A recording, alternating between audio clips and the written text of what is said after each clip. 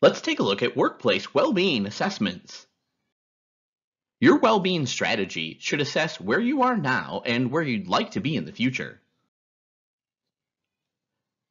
Completing a well-being assessment of your workplace and your work and employment practices will provide you with an analysis of the gap between the two. The following information provides guidelines about how to conduct an assessment and provides an initial template for you to consider, but this will need to be adjusted to be relevant to your priorities and your strategy. Completing an assessment provides the opportunity to consider what changes need to be made in the workplace, both to start positive actions towards well-being and also to stop actions or behaviors that might negatively impact it. There are many organizations that can complete an assessment of your current health and well-being initiatives, highlighting potential risks and opportunities for your organization and recommending clear action. The self-assessment route is cost-effective, but it's likely to be more limited in its value.